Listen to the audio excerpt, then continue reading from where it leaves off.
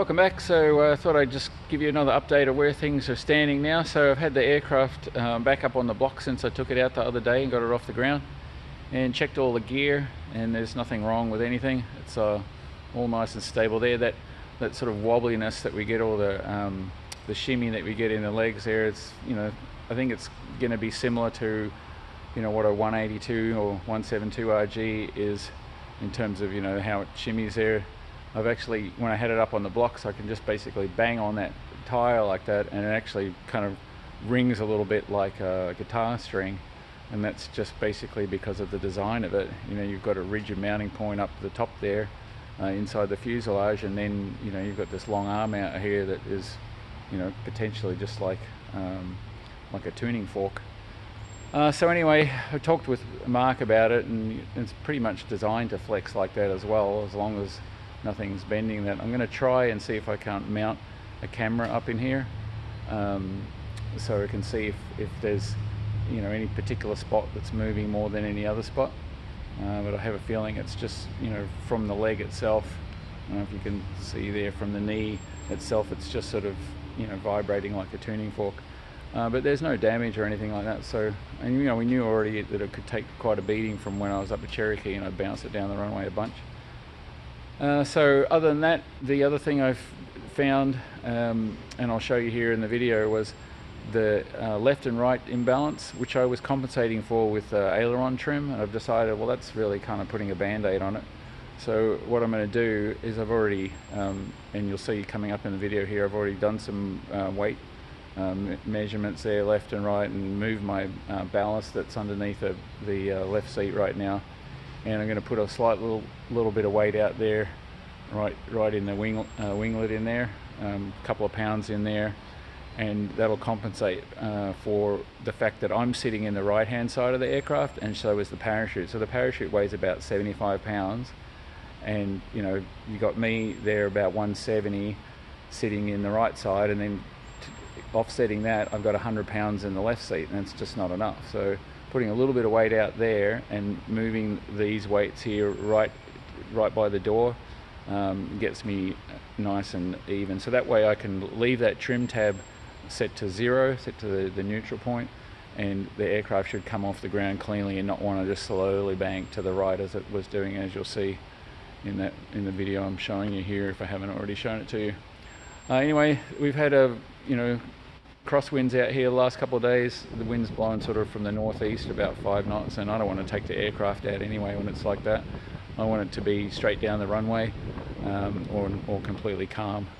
So I'm just going to have to wait and see now, but I've still got to get the weight in that winglet sorted out. I'm just going to put some lead shot in there in a little baggie and just secure it inside the winglet there, because I've got the opening there where the rudder control belt crank is there, and I can put it in there and secure it so it's not going to affect the rudder. So other than that, that's pretty much what's going on, and I'll get that sorted out and get the aircraft all nice and balanced left and right, and then from there I'll be able to think about taking it out again when the weather cooperates. Alright, in order to analyse a bit more closely what happened, I've gone and edited this video together. So down the bottom there on the left, I got the underview camera, and I've gone and leveled it out so the horizon is level there, and then up the top left I've got the G3X panel, and I've done the same thing there. And the other thing to look at closely is the gap there on the aileron on the top right, just to see where the aileron position is. So as you can see, once I get the nose off the ground here, if you look at the bottom left camera there, you'll see that the aircraft actually starts to bank, but then if you look at the aileron, you'll see it's basically staying neutral here. So with a neutral aileron, something's causing the aircraft to bank to the right, and then of course I push the nose down, and that gets it back on the ground, and it levels back out again.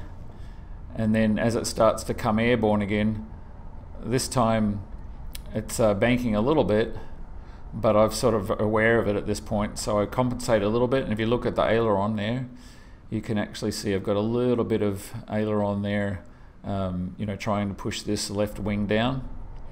But then I'm still not fully aware what's going on. I'm looking at the runway and I'm saying, okay, I'm heading off of centerline here, so I need to make an adjustment. at which point you'll see me put you know, a little bit more aileron there, right there, to bring the aircraft back off to the left, bring it back to center line, and then it starts to just want to bank back to the right again. And of course, as it gets closer to the ground, I really put in a lot more aileron to compensate, and then that brings that left wheel down fairly quickly, at which point then it's, you know, basically coming back on the ground. So there's just it's constant tendency of the aircraft wanting to sort of bank to the right, and that's what was basically throwing me off with respect to my inputs on the roll control.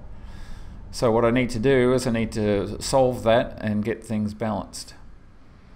Okay, so I was fully aware that there was a weight balance from one side of the aircraft to the other, so what I'd done is I'd put that trim there on the aileron down in order to push this aileron up, which would have the effect of pushing this wing down. But knowing how much to do it is kind of just a stab in the dark, and trying to compensate literally on the fly, it was just something that I wasn't able to do. So the parachute's in behind that panel there on the right side of the aircraft, and of course I'm sitting in the right seat just because I'm more comfortable there. And on the left hand side, under the seats, this is where I have the weight, the extra weight we have. So there's two 50-pound bags there, and they're basically close to the center line there.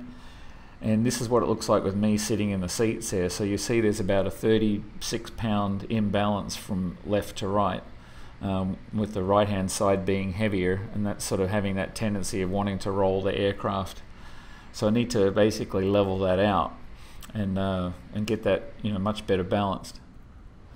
So this is what I'm doing. I put a couple of foam blocks there in order to have something for these weight bags there to rest up against, and this is just a trial here, and I've got them pushed up against the door frame there, so I'm moving that weight more outboard to the left hand side of the aircraft.